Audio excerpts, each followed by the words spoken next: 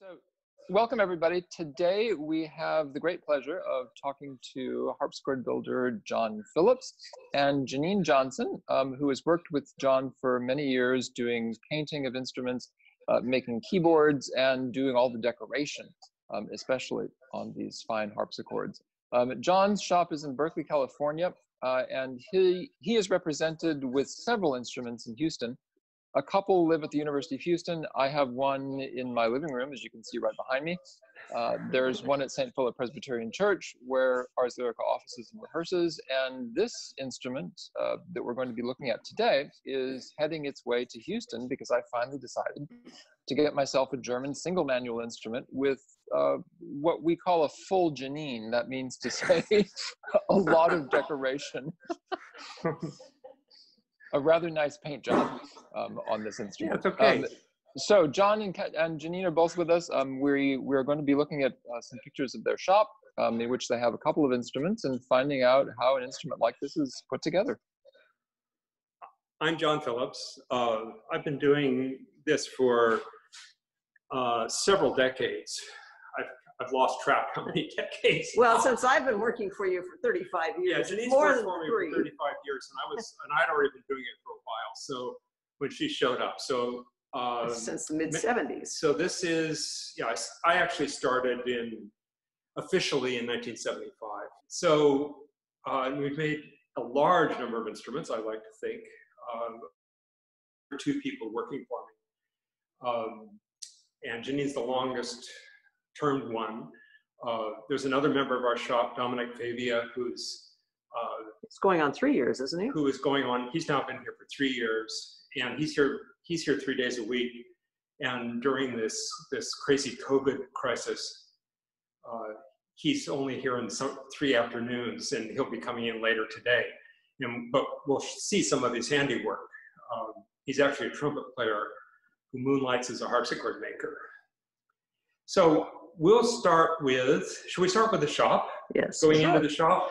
Okay, so this is our main shop, and with wood stacked along against the wall, bending forms, various sorts of machines, benches. Okay, so what this is exactly the same instrument as Matthew's.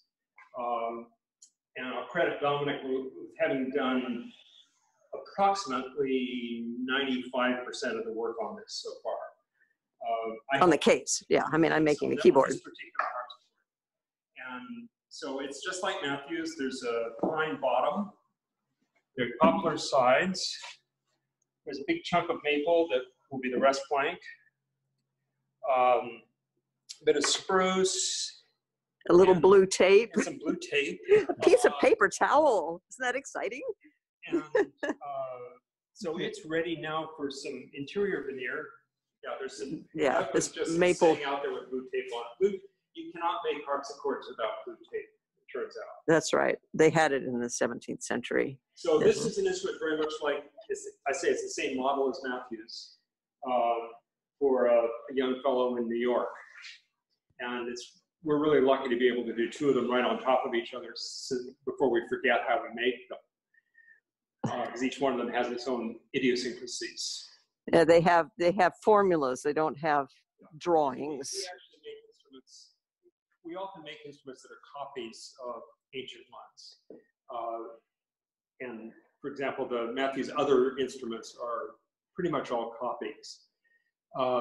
These aren't. These are something that sprung from Minerva. Minerva. Well, I'm not Minerva, but whatever. Maybe you're Zeus. And they're based on the work of a particular family of instrument makers who worked in Dresden from the end of the 17th century through well into the 19th century. They started out mainly as organ builders, but they were also closely associated with the Saxon court. One of them studied organ with Bach. The name is Grabner. And so Johann Christian Grabner was a Bach student. They were organists at one of the big churches in Dresden, the Frauenkirche.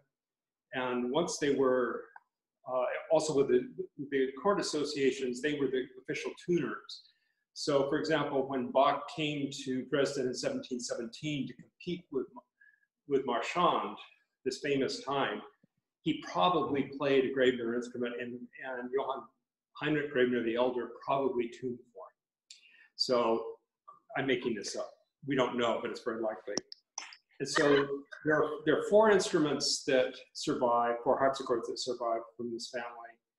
And my favorite one of the old ones was the earliest, which was made by the same Johann Heinrich Grabner the Elder in 1722, which is now in a museum in Prague.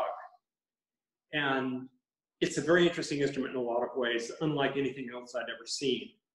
And these single manual ones are based on the design principles that are evidenced on that one. The way the strings are laid out, various other things, the scaling as we call it, certain elements of the action, certain elements of the interior construction, but there's no real antecedent for them. It's something that I made up.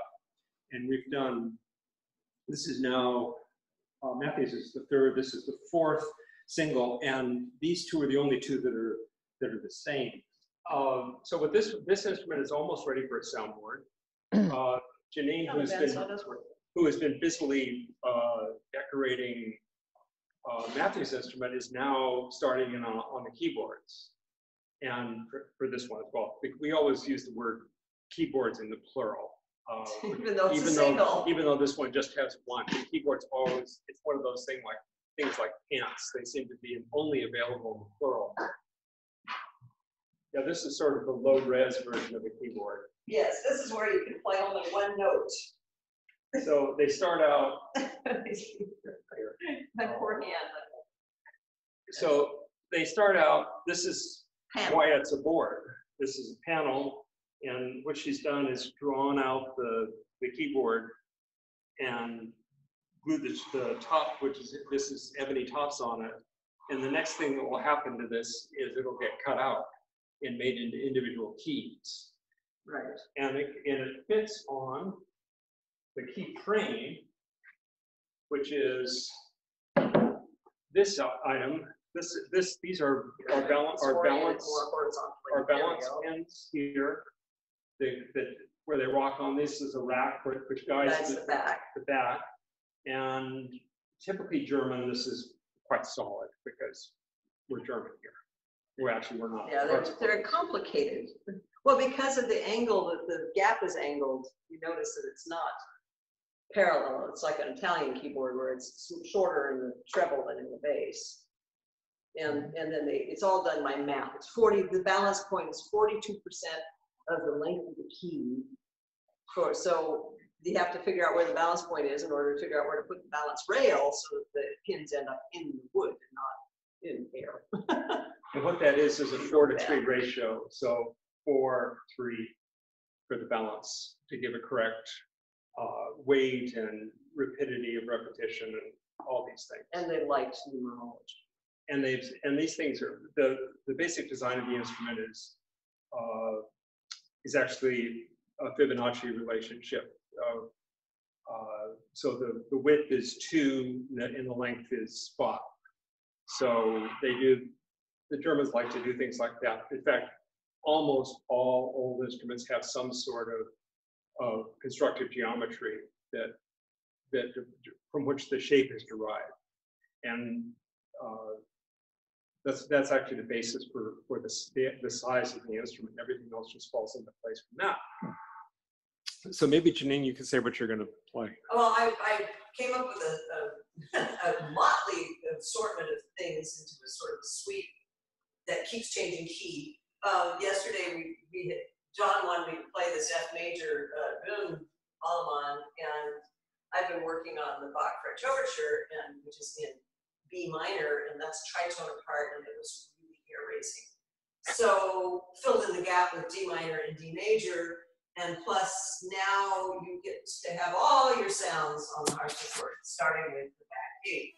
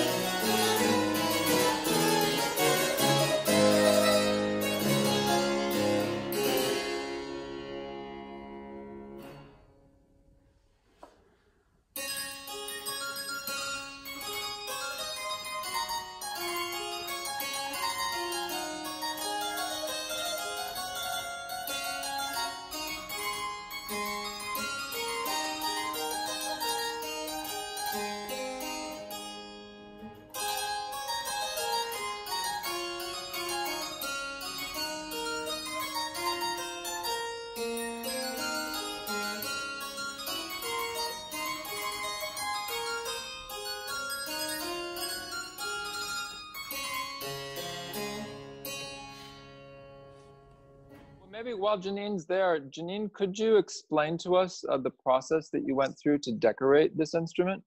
How do you achieve that tortoiseshell finish? Oh, it's many layers. You start with a light ground, it's kind of a pale yellow ochre, and then sand that, and then on top of that, you sponge kind of a light burnt orange. It ends up looking like a fancy squash. I call it the pumpkin stage, where that's modeled.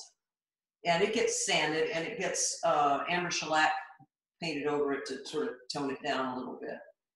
And then there's a coat of a lighter red, which is, it's like a red ochre mixed with a burnt sienna. It's Venetian red and cadmium maroon specifically. And the light red gets brushed on. You see these funny little brush strokes. This is in black, but these, it gets brushed on, and these little swoopy strokes. Looks a little bit like Hebrew writing. And there's S's and M's and C's and dots. And so you paint that on, you brush that on, you sand the heck out of it. And then you do a dark red, which is the same pigments, but and then you do the same thing with the squiggly brush strokes, overlapping the old ones. Sand the heck out of that, and then do orange shellac over those. And after that, then you go to the black. And the black is varies in shade. You can see that here on this. It's really obvious on this middle panel, where the black is thin. It's it looks more brown, and where it's thick, it's more black. And so you get a mottled quality from just how thin the paint is. You try not to let it drip, which it can do, which is just really annoying. Then after that's done, it's lightly sanded, and then another coat of amber shellac. So, and then it's varnished and sanded to be more smooth before the actual decoration goes on it. Because you're building up all these millions of brush strokes, and they end up, you know, the paint has thickness and they pile up a little bit. So we want to avoid that. It's a wonderful effect. Yeah, it is a neat effect. It's fun. It's really fun when the sun hits it. Yeah, there'll be a point, Matthew, where the light will hit it in such a way that you almost don't see the gold, and it looks like it's molten lava with the gold sort of floating on it. Yeah. It's Maybe very. that's the smoke. It's very cool. It's very cool. So The sulfur fumes. yeah. So, and you can also see now we've got the keyboard. It's the G to D range with It's dirty. missing a low A flat, which Bach uses exactly once, and twice, and ebony naturals, bone top sharps. It's a typical Dresden style keyboard, and that's how you'll be presented. And you see the bottom of your walnut base, which we were sure it was going to be maple until this morning. Right. But we made it an executive decision. Yeah, I think the walnuts. It this goes better makes with the sense. decoration.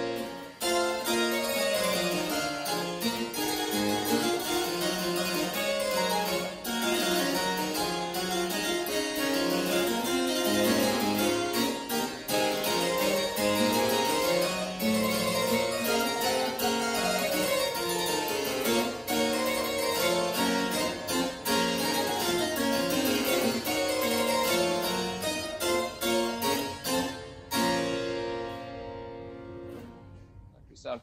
Janine, could you tell us what kind of process you go through to create those lovely flowers and the gold borders around everything, all the decorative elements? The gold borders are masked.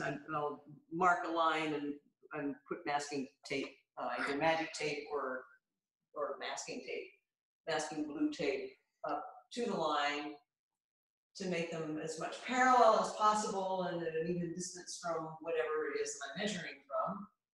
And that's actually a gold paint. It's made by Signcraft, and it's called metallic gold.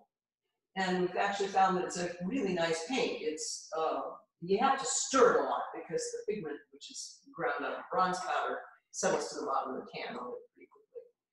So that's the lines and the moldings, and then for the actual flowers and all that stuff.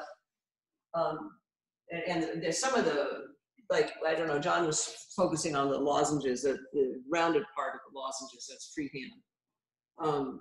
But the flowers and stuff, they're also freehand, and you paint gold size, which is a kind of varnish that dries from the inside out. I mean, most varnishes, if you paint a varnish on, it'll skin over. And gold size doesn't skin over, it stays, it just gets tacky. And when it's reached that tacky stage, which is just right, not gooey, at that point, you can take a soft brush with various shades of bronze, aluminum, and copper powder, depending on what color I want. Oh, actually, John's looking at the lid. The first thing I did on the lid was kind of imagine where the flowers are going to go, so that even though the lid is in shadow, the gold glints will sparkle it up. So basically, this is a process that's not that far from fresco. You're dealing with a surface that's tacky, that has some paint, some resin on it already, and you're doing it at exactly the right moment when it's just tacky enough to actually put in that bronze powder and work with it in some way. Yeah, I've never done fresco. I mean, the scratching is like chiaroscuro, where you scratch through to what's underneath. The last step, which is a little subtle, is I take a tinted shellac and add shading. In certain lights, it shows better because it changes the quality of the paint. There's some good ones in these leaves. Oh, yeah. Mm-hmm. So the shellac, that's the last step before, and then it gets varnished. Well, and also, of course, gets cleaned up because the bronze powder tends to stick to everything else. And Windex works really well to wash the background. Huh. So, and it doesn't tarnish the powders either. And it all has to be done fairly, within a couple of weeks, because the brass, the bronze powders will tarnish. Right. The gold leaf doesn't tarnish, but everything else will tarnish, and you don't want the decoration to turn dark. So that's basically how it's done. And John is saying the back of the instrument is well lit right now, so we'll just have a look-see. Yeah. Ooh, wow. So different metals. Full view of the top. Yeah. Yeah, this is a combination of aluminum, bronze powder, and some of the bronze powder is kind of green. It's pre-tarnished, so the leaves get a lot of the green. And so that's white. Here's a mixture. The flowers are white, and the berries are varying shades of copper. There's an antique copper that's kind of purple. When you varnish it, it turns a beautiful brown. And this one is a mix of brass and copper. You can see the lava trying to go through. So, ooh, the orange is well lit. So the orange. Ooh, that's lovely. Is the flowers have aluminum powder. The aluminum powder is the whitest thing. And there's also I've made a mix of, where is one of the quote unquote blue flowers? Oh dear, this hyacinth, where I mixed the purple or copper with the aluminum to kind of make it's a cooler color. It's not blue, but it's trying to be blue. So you've got a nifty big fancy opium poppy here. Let's see here. There you go. So, and a dandelion, you have to have weeds. Oops, now there's let me turn this as the computer was hiding that. So you get some weeds. That's your weed. And there's another. Very nice. There's a wild turnip somewhere. It's another weed. I don't remember where I put it. There's an Epipactis gigantea, which is a Sierra wildflower orchid that I have fondness for. I tried to make your flowers botanically identifiable, and I massively screwed up with the snowdrops. I started to paint them, and I thought, I don't know what they look like. So I looked online, and looks more like a hybrid between a snowdrop and a violet.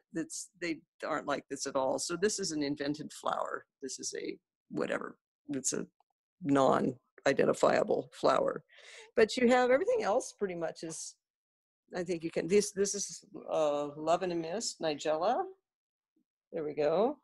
So it's kind of lacy and not too thick because you wanted this fairly sparse. Let's see. Where's another weed? Here's another dandelion. Got a dandelion, and where's the wild turnip? Weeds. I guess I didn't put too many weeds in your garden, but I think one deserves weeds in their garden. It's realistic. You get bugs. Absolutely. Did I give you a snail? I don't remember, but here's a fly-like creature on the stem. So, so anyway, and then it's extraordinary. It was fun. It's sometimes it's a lot of it. Actually turned out to be, we were trying to make it simpler than my decoration, and quite honestly this is more lozenges than on mine, and because we needed to fill the space, so I ended up having to do more of these fussy flowers than on mine. And that mine was just paint. I was able to do my starbursts and things, and so anyway, but it turned out pretty neat. It's I like it. So I like mine better, of course. Naturally. Well, it's going to look great here in the living room in Houston and on stage.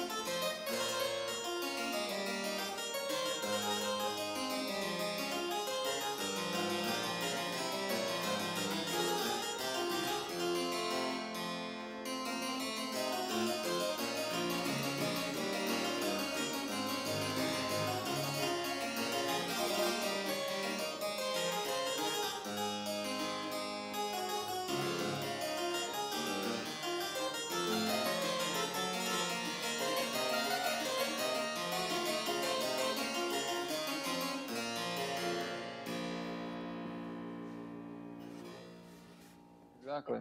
Maybe for purposes of comparison, you could just give us a quick shot of the very Lutheran-looking instrument that sits next to it, the double manual Grebner, that's just black. Matthew, I'm also curious, why do you buy a single manual and you don't buy a double manual? Is it a different sound altogether?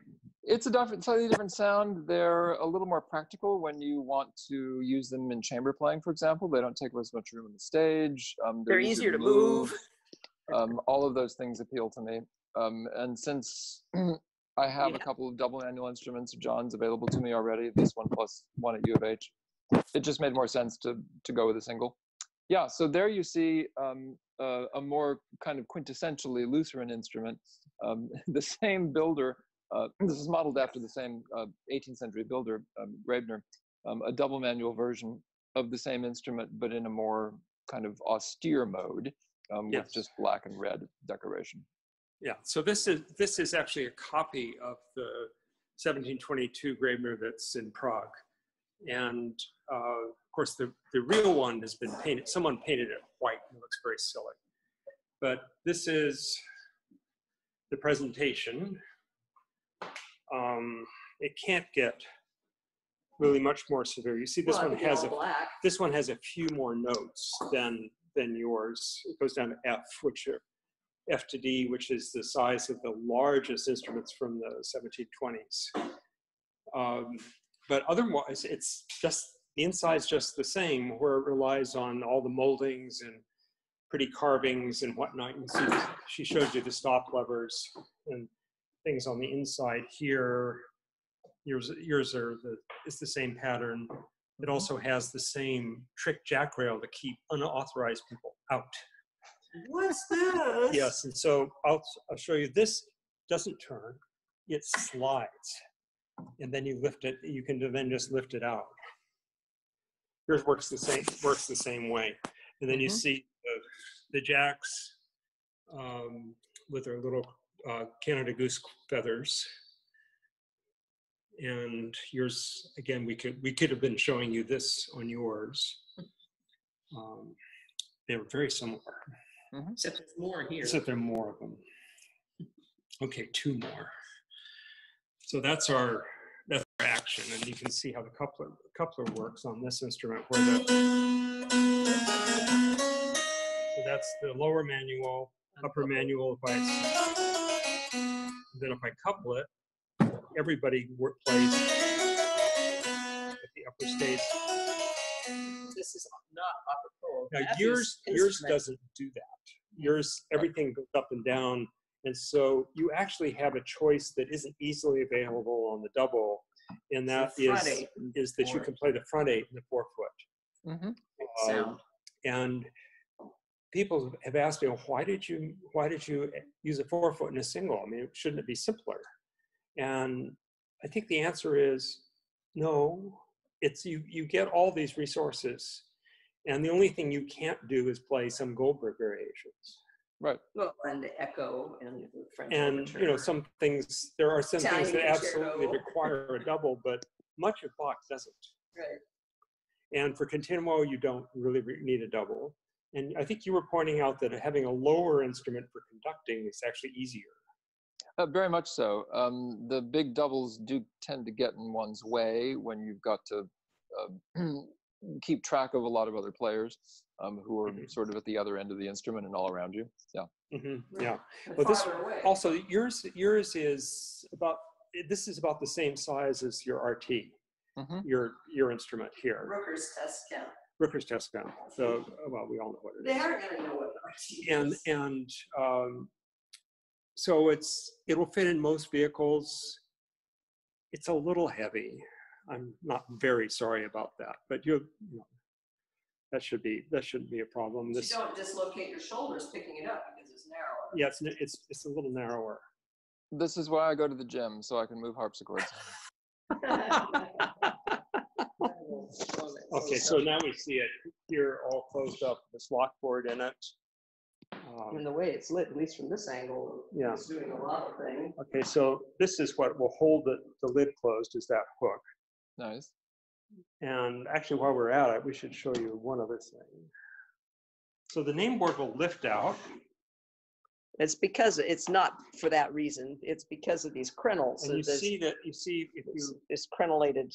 you see that the sharps are encased. Yeah. This is one of the features of the So Saxon instruments. Cool. And It looks great. It also means that it's very difficult to lose pencils in behind the keyboard. So to do that, now I can lift this out. Yes, I didn't catch that, but Okay, this is I just lifted out the transposing shim. I'm going to set it here. are you going to move it up to high pitch? I'm going to move it up to 440 by just sliding the keyboard over. Then he's I'm going going to to tuck stick that in. this back in on this end. So there's now 2 on the left. And now what I'm going to do is, I'll look upside down, but here, Turn it over. if I slide this over, He's got it marked where the crenelled part slides. This molding part, this perfect. slides. So it's now slid to the right. so Got she's explaining is that I've marked it here. One is 440, the direction of 440, the direction of 392, and the then middle the you have center, to there's an alignment. Mark. Yeah, There's a mark. that's hard to do. Okay, there. So now we've done 440 because we're at 440. Slip the name board back. It goes in. into these tracks. Let me see if I can get a good angle on the track. I'm going to pull it up again for a sec. See those? It's hard to film. Yeah, but there's a track, and you try to put it in straight across, because if you tilt it, it gets big bumps. Drops down. I'm glad to have this demonstrated by the two of you on video, because putting it into writing would be complicated. It is. I've tried doing it, and it's like 4 pages. Yep.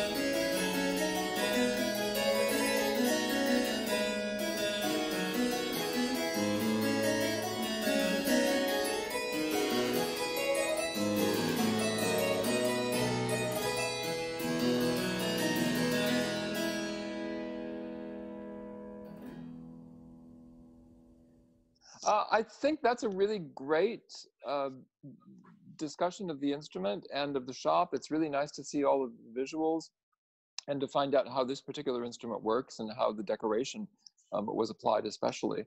It's such a fantastic looking instrument. I'm very much looking forward to hearing it. Yeah, Great. Many thanks for your time. It's great to see you both. We'll see you. Ciao. Okay, Ciao. take care. Bye-bye. Bye.